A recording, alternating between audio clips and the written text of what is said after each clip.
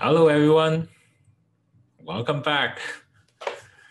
My name is Tony Lau, and I'm a Feng Shui Consultant. Today, we're gonna continue talking about the 12 zodiac sign.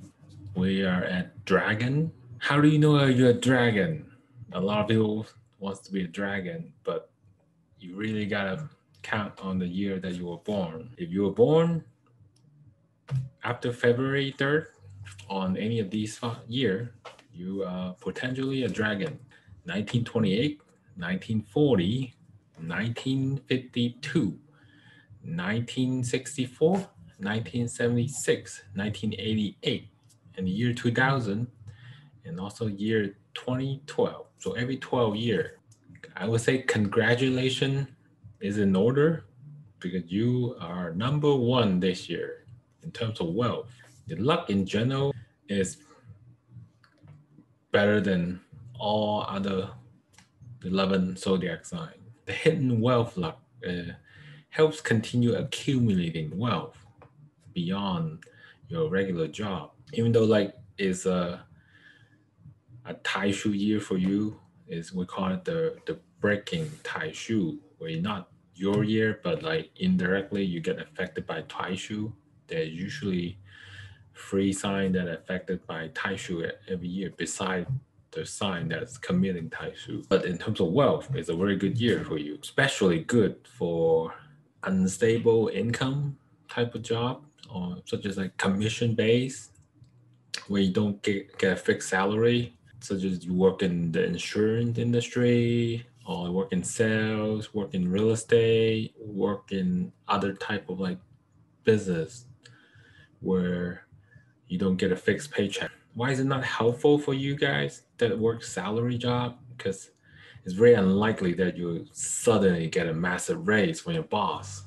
You might get a bonus here and there, but it's not helpful for that area of wealth, but more like accumulating. In terms of relationship, Dragon is number 9, mostly impacted by Tai Shu. Like it's never good for a relationship when you hit the Tai Shu year. But Tai Shu really have nothing to do with wealth. If you have bad wealth and bad relationships that year because of just bad luck, like you have the Tai Shu and then you got other bad stars following you. But that's not the case for Dragon this year. Human relationship is a contributing factor for any type of like professional career. If others don't like you, the chance of your success will be impacted. Especially this year, you might work super hard, just getting a little bit of gain. The lucky star you have this year, including the lunar star, which mean female benefactor. So if your boss or teammate or subordinate is female, there will be great support for your cause. For the negative star, there's a lot to cover. 6 of them, namely the sheep blade, the intervention, declining, coil, reaper, and urgent. Sheep blade is the most serious one. It contributes to negative emotion. We have lack of patience. You might get angry easier this year. I think that follow along with the Tai Shu too. Like so, bad relationship and bad emotion. It's not a good combination overall. The other star that aren't too bad are like intervention, declining, coil, and like reaper sounds bad, but it's really not. It's a minor star. Urgent. All of these are neglectable. You have the lunar star that overcomes some of these negativity.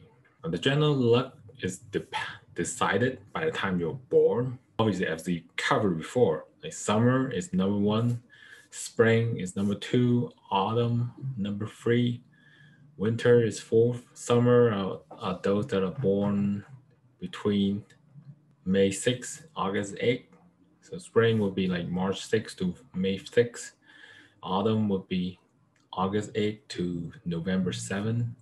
And winter would be November 7th to March 6th. If you're working class or you work a job, get a paycheck, stay put this year. If you're Dragon, even though like you're number 1 in terms of wealth, try to not change your job, particularly, especially if you're a autumn or winter born. Better wait until like March of 2022 if you can. Summer born, just summer, winter, folks, try any opportunity present to you. If there's a job opportunity, go for it.